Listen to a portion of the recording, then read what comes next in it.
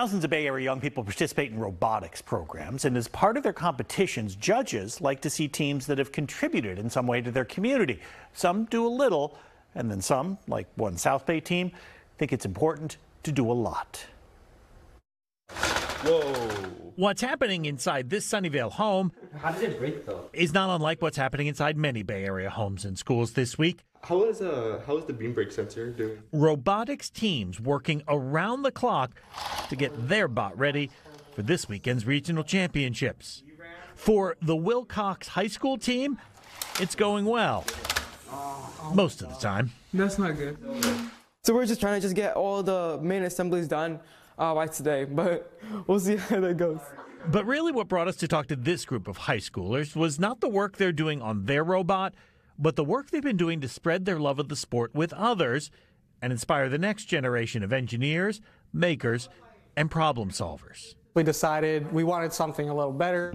You see, this year, Jason Fisher and the rest of the team decided to custom create robotics kits called Comet Kits, develop a learning plan, and bring them into their local elementary schools.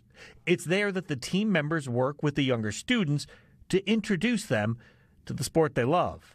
I got to talk to a lot of teachers, and it's just really cool. Like, you bring in all these people to make this one thing happen. We go through big lengths, large lengths, in order to actually make sure that every kid we impact actually gets something out of the program. I think might be happening. Ayana Dean Syed said he got a later start in robotics than many, just a few years ago, but was soon hooked. It's so encouraging, and it's such a happy place to be, where everyone's trying to work towards a common goal.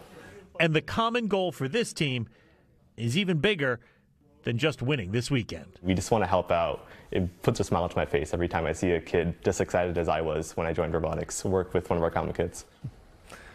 Smart and kind. Right? What a wonderful competition. Fascinating. Have you ever been to a robotics competition and watched them? I actually have. Aren't they exciting? Yeah, you just don't know what's going to happen, or and all the work they put into that. Yeah, it's fantastic. I saw some of that. I'm sure they're going to be fine this weekend. There were moments this week they were a little worried themselves. Oh man.